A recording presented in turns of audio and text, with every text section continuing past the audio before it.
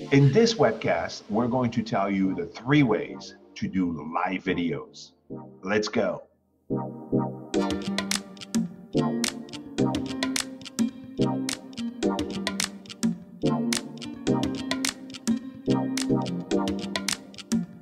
Hey everybody, this is Antoine Dupont with Catapult Marketing, and this is webcast number 37.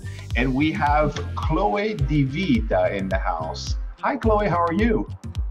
I'm doing very well. You're the only one allowed to call me that. Yeah, I am the only one allowed to call it because I say her name properly, you know, we're almost with an Italian flair there. But for others, it's Chloe DiVita. Correct. So Chloe, I know Chloe from public speaking. So number one, she's an amazing public speaker, and she's also a very smart digital marketing strategist. And she is really smart also with video marketing, which is why I wanted her to have her on the show. So Chloe, for all the people that don't know you out there, for the dozens of people that don't know you, introduce yourself and tell us what you do for a living and why you get up in the morning. Well, honestly, the main reason I get up in the morning is for my dogs. Okay. And then after that, yeah. Then after that, I just love helping people. Really, it comes down to that. And I love making connections. So I just launched my company, Perceptive Presence, and it's all about helping brands connect both online and offline with a purpose and with their audience, more person to person than brand to person. And I believe one of the best ways to do that is through video, live video specifically. So that is something that I help brands and entrepreneurs do, connect better and understand the ways you can use live video. Yeah, and I have seen you in action with people. You're an amazing teacher as well.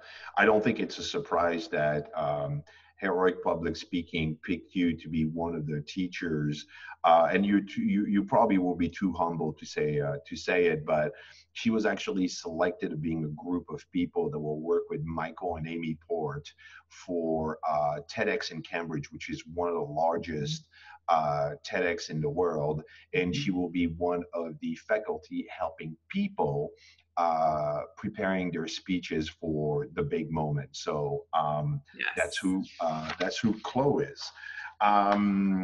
So today we want to talk about video marketing, right? So we want to talk about the 3 ways to think about doing live videos.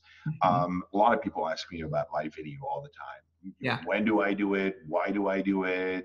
Does it fit for me? I see a lot of people doing it wrong. I see few people doing it right. So it's great to have you in the house because I think you're going to bring us clarity with the live videos. And preparing for the show, we talked about 3 things that we wanted to talk to people for you to think with live videos. How do I do it right, basically? So the first one was on the fly. So what do you mean by on the fly?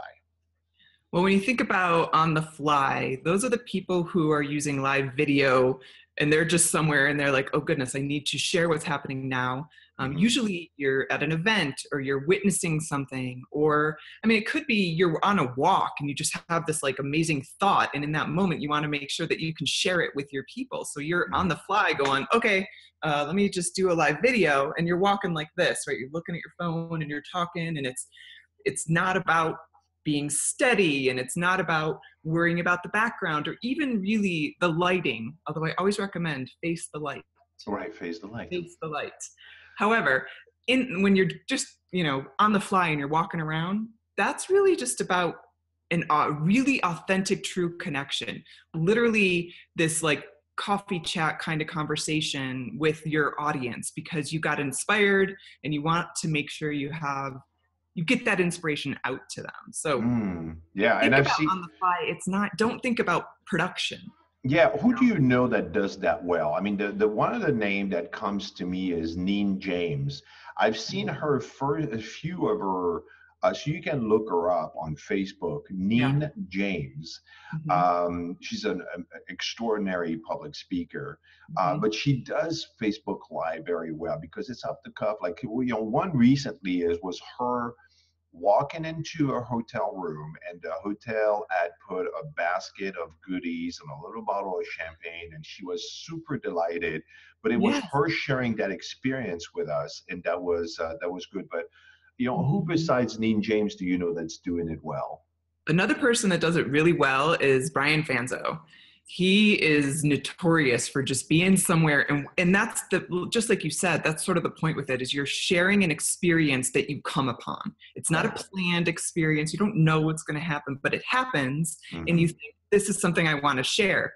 And whether that content is about sharing why that experience is important, or Hmm. just sharing the experience so that you can connect with your audience and they can witness your reaction and witness the importance of it for you, Hmm. is the point of On the Fly. And Brian Fanzo does it all the time. Yeah, I have to agree. Brian was on my webcast a few episodes back, Mhm. and I would say he's a ninja. So look him up, Brian Fenzo, Yeah. Fanzo on Facebook. Hmm. You can follow him and whatnot. Look at his live videos, and it's just like, yeah, how to do it right. So Neen James would be a great example. Brian Hmm. Fenzo would be another example. Would you recommend people to be mic'd up? I mean, you talked about the light. Just make sure that the light is in front of you, not behind Right. you. Do you recommend people to always have a microphone in their back pocket? What's your thoughts on that? I would say audio is important, and Hmm. if you happen to have a mic and it's on you, plug it in and use it. But I would also say don't let it prevent you from sharing, Hmm. because the whole purpose of an on-the-fly video is to share in the moment. And if the audio isn't perfect, it's less significant in that kind of video than it would be in the others that we're going to talk about. Right. Which isn't to say you shouldn't try to have the best lighting and the best audio. It's just, don't let those things prevent you from sharing something that just in that moment inspired you, Hmm. prevent you from sharing your experience. On Hmm. the Fly is not about perfection. Right. Well, yes, I'm going to say yes, and I would say, listen, I have in my backpack that I carry with me everywhere with Mhm. all my stuff and whatnot. I got my laptop in there. I have two little mics in a little pouch that I bought for $10 Mhm. on Amazon, and I always have them with me. And they're so small. I mean, they're the size of a credit card. That little pouch. It's very tiny.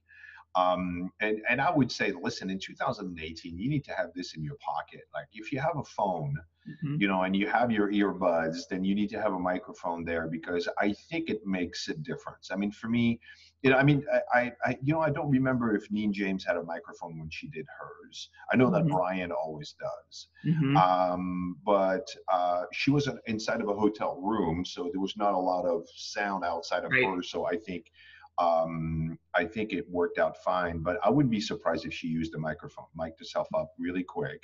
I mean, it Mhm. just literally takes 2 seconds, and I think it would improve the quality of the sound and have Mhm. a better connection. Mhm. That would be my recommendation, because there's no excuse not to have a mic in I'm gonna 2018. yes and you. Oh, go Um, ahead. Yes. Only because I've been in a situation where we had a mic and we did an on the fly video, and there was a couple of us. And because we were trying to have a conversation as a group with it, not everyone's voice was getting picked up well enough as we moved the mic around. It was very interesting. I don't know if it was the mic, so I can't speak to should we have a better mic. But because of the situation and the group of us that were trying to connect, and Uh-huh. it was about us having a conversation together in front, it actually, the audio ended up being really hard to hear us with the mic, because somebody would be talking at it, somebody else would say something over here, and the mic Right. would pick it up. Right. It was too, so know where you are, I would say. And I don't know, Antoine, if you have a specific mic recommendation, but that might be helpful. Well, I have this little thing. I picked it out of my bag. It's called a Y connector.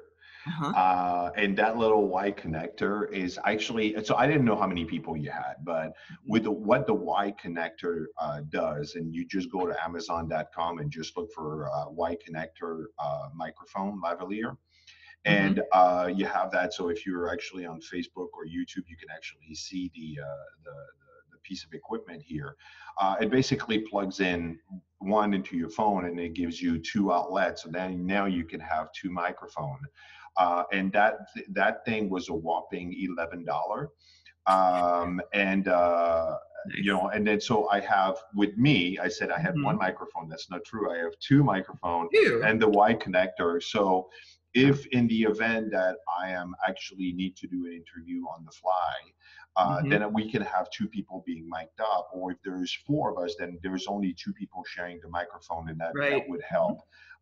That so that would be that's Love one it. of the tools that you have. And I don't know if there is a W connector, and I think that, you know, because this is a Y, it only Probably. has two, but there's Right. probably a W connector where you have three microphones, and Yeah. that would be my recommendation. Now, Yes. I don't think that that's suits the on the fly thing, because if you're on the fly, well, you're on the fly. But bear in mind that for me, connecting the Y connector and the two microphone would literally take me a minute. Yeah. It just Right. it's super quick. So we've yes and each other a couple of times, and I think we're in Yeah. agreement. On the fly is important. Being authentic. Don't be afraid to have it perfect. It's not about perfect. It's about authenticity. This was a great point. I'd like to know from you guys watching this video a couple of things. You know, on the fly moment that really worked out great for you, and also your feedback on audio. Is it important to you? Do you use a microphone? Is Yeah. it a turn off for you when someone doesn't use a microphone, or you don't care? I'd love to hear your feedback, because I think it's very important, and we have a little bit of a debate here between Chloe and I think it's more important. I think Chloe is more on the side. I don't think it's as important. So I'd love to hear your feedback in the comments. No. And if you agree with me, you'll get a free cookie. And just for clarity, I think audio is important, but I don't think it should prevent you from sharing. Too many people go, Yeah. oh, well, I'm not prepared. I'm not ready. I don't do this. So I'm not going to do it. And I don't want it to be a barrier. Yeah, and on that note, I'd agree with Chloe. So this point goes to Chloe. Chloe wins. So your point number 2 is in the moment. So how do you differentiate on the fly and in the moment? So what is in the moment? So in the moment is more for people who are sitting at their desk, you know, they're maybe inspired similarly as they would be on the fly. However, it's a different experience. You know, on the fly, you're having an experience that you want to share. In the moment, you're usually inspired by a piece of content, and you want to have a conversation with your audience about it in a way that's a little bit more, there's a little more meat to the content. So for instance, last week, Facebook updated their branded content policy. And I worked with a group of influencers. I ran an influencer network, and I knew this would be a big deal for them. And so I pulled it and I shared the link in a group. And then right after that, I did a live, but I didn't take a lot of time to plan it. I just saw the article and I'm like, oh, this is going to be important. I'm going to share it here and I'm going to get on live and just talk about it. Right. So it was very in the moment, but I was in my office. I made sure the lighting was right. You know, I had good audio. It was more planned in the sense that I had more control over the environment, but it wasn't more planned in that I didn't get up that morning and know I was going to do that. Right. I didn't have a content plan around how I was going to share it. It just came out. I thought it was important for my audience, and I wanted to talk about it as soon as I could. Right. So that's the moment. Right. And so it's really being connected to what's going on right now. And live is a great option. Like something happened with Facebook this morning, or something happened in the news that either at a regional, at a state or national level, that you think is important to what you are doing and what you're about, and to your audience, and then you're sharing this. So you can set yourself up. You can say, okay, let me put my microphone, let me put a light, let me mic myself up, and let's engage my audience. So it's like using the news. And that's great. And I think it also works. And I'm going to kind of like go on the different thing where people are asking me about scheduling tool like Hootsuite and all those tools. Yeah. And that one of the pushback that I have is that, and I said, you know, if something happened, if there is a terrorist attack, all of a sudden that day, like, you know, something happens, like a bomb blow off, or there's a thing, and then you have an hour later your post coming out scheduled a week before saying, yee, you look at me, you're going to look like a complete idiot. So this is one of the pushback that I have against scheduling your post. And then I think, having, being more organic and more in the moment is really what social media is about, for me at least. I mean, I think there is a place for scheduling, but I think like, really looking at in the moment, what is going on today that makes a difference. You don't have to manufacture it. If there's nothing, there's nothing. Right. But I this is a great tip. So on the fly, in the moment, I'd like to hear from you guys out there. Your in the moment live videos. What have you done? What has worked? Or maybe what didn't work, but mostly what worked. Or if you have any questions for Chloe about that. So point number one was on the fly. Point number two was in the moment. And real quick, before we go to point three, there's a couple people I'd recommend to check out who do really good in the moment stuff. Yes. Molly Mahoney is one of them. Who? She's Molly Mahoney. Molly Mahoney. She'll actually be, her and I are going to be track leaders at Social Media Marketing World. And she spoke at my conference last year. So I met her that way. Great at live stream. And she does that a lot. She'll just get on in the moment and start talking. So she's a great person to watch. Mari Smith actually does it very specific to news because she's so on top of Facebook and everything on the Facebook algorithm. So that's another great person to watch. Mari Smith, right? Mari Smith, yeah.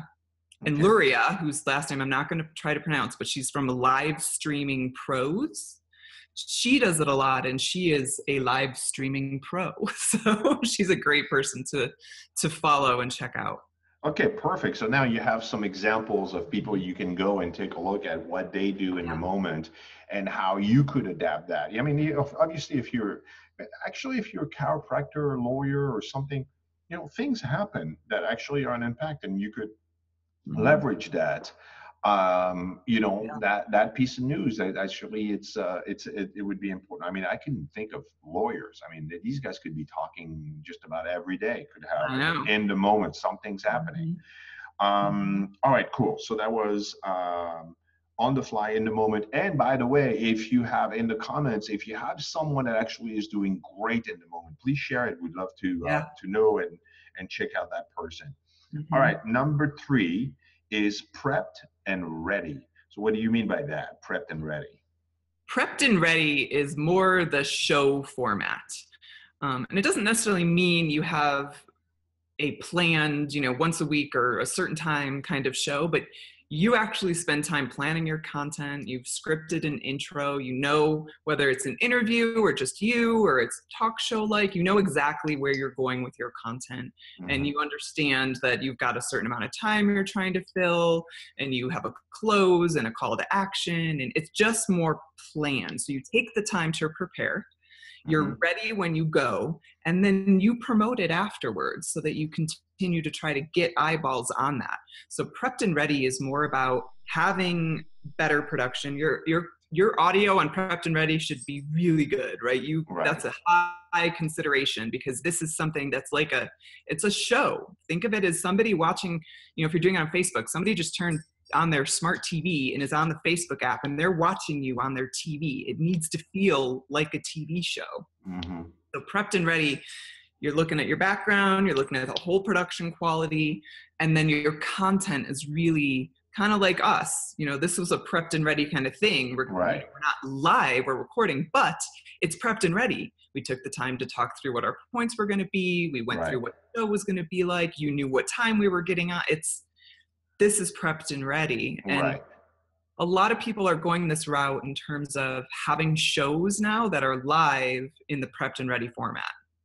Yeah, so we'll talk at 10 a.m. Like if I had done this live instead of being recorded, we would have said, okay, so we'll go live on Thursday at 10 a.m. Eastern, and then we'll discuss. So we probably will connect at 9:30 so we can talk it through and then review a couple of things. And at 10 a.m. we just say, okay, boom, here we are live.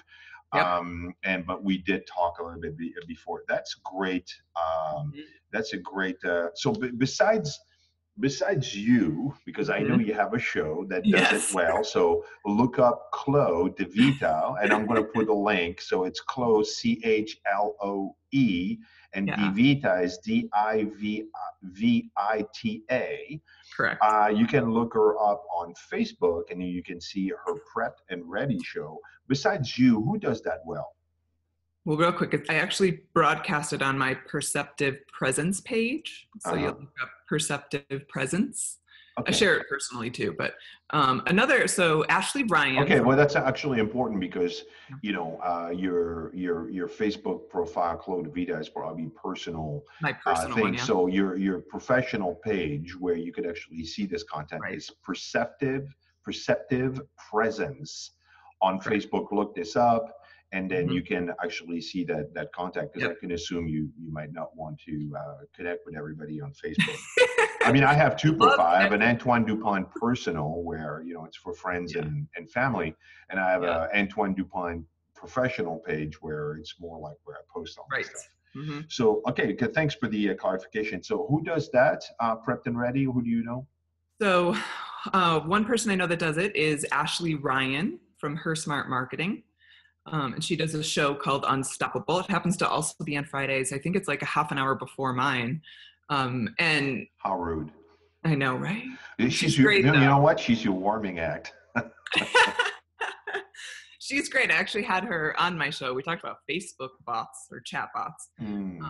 And so she's one that does it great. She does it sometimes just herself. She has a partner that she does it with. She's a good one to watch because while she does it at the same time, and it's always prepped and ready, where she is might change and who she engages with changes. She's even done them with her son, who's 14, which is fascinating.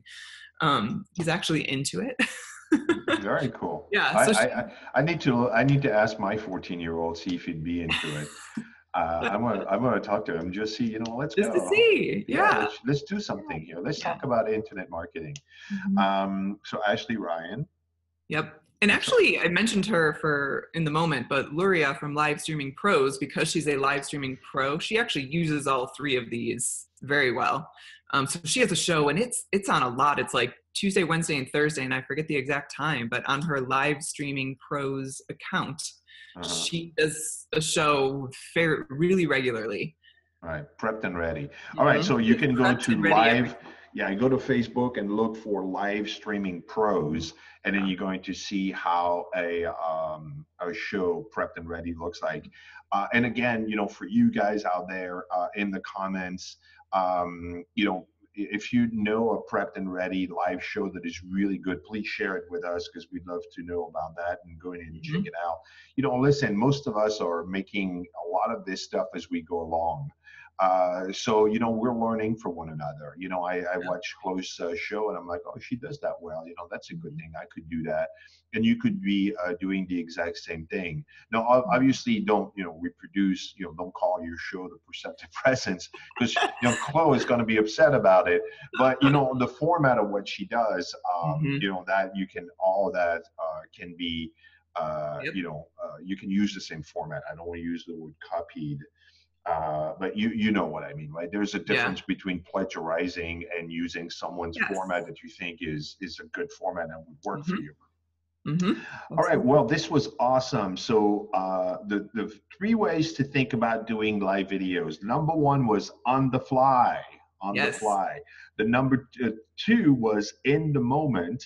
And number 3 was prepped and ready. And on that note, that wraps the show. That's really, really great, 3 great points for people to think about doing live videos. I think it's going to be super helpful for business owners and entrepreneurs and professionals out there. That's awesome. Thank you for having me. Yeah. So if someone is watching this show and they're saying, you know what, Chloe is, Chloe, I want to call you Chloe. This is the French. Okay. You can say it. Chloe. No one else is allowed to repeat it. No, only Antoine. All right. If you want to contact Chloe and you say, you know, she looks really sharp and I like what she does and whatnot, you know, what do you do? I know you're a public speaker, so I said that at the beginning of the show, but how would someone engage you and what is a good fit for you? Sure. One of the things I do right now is help people create video, both live and recorded. For instance, I'm working with a few people right now on creating really great about me videos to put on their about me page, because I think video is much more impactful than any words or images you're going to stick on your about page. Lets people get to know you. So if you're looking to create a new about me video, let me know. And you can reach me at Chloe, again, CHLOE, like Chloe, but it's Chloe, except for Antoine. And it's Chloe at perceptivepresence.com. You can just shoot me an email, tell me what you're interested in. If it's live video, if you want more information about the formats we talked about, if you'd like some coaching on how to do prepped and ready better, or the things to think about for in the moment, or, you know, some ideas that you could implement, because I know people get hung up on the content a lot. I'm great at talking through, okay, what do you do well? And let's figure out some things, and let's make a list for you, some content you can share that your audience wants to connect with. I do believe that no matter what you do or how you do it related to video, it's all about connecting with your audience, and it's a conversation, not a broadcast. So right. It's not a commercial. And we talked about that before the show. It's not a commercial. Let's just make it that super clear. Nobody, and I mean nobody, wants to see a commercial. Yep. However, the video marketing company is convincing you to do that, they don't. They really don't. They want value. They want to know you. They want authenticity. So this is really cool. And Chloe would be really great as a coach in that, to help you making sense of that. You know, if you have any questions for Chloe, obviously you can put them right below, and I will point it out to Chloe, and I will make sure that she answers, you know, as quickly as she can. If you enjoyed that video, please like it. You know, this is how we know we're doing a good job and we're providing value. And if you're on YouTube, please subscribe. You know, do it now. Just, you know, click on the subscribe. Don't hesitate. Do it now. And on that note, Chloe, thank you so much for spending the time to talk with my audience. And you have a wonderful, and I'm going to see you at Social Media Marketing World. Yes, you are. I'm going to see you in a month, in the end of February, early March of 2018. We're going to be at Social Media Marketing World. So that's going to be really cool. I'm really looking forward to that. Me too. Exciting things, because you're fabulous, and I can't wait to see it there.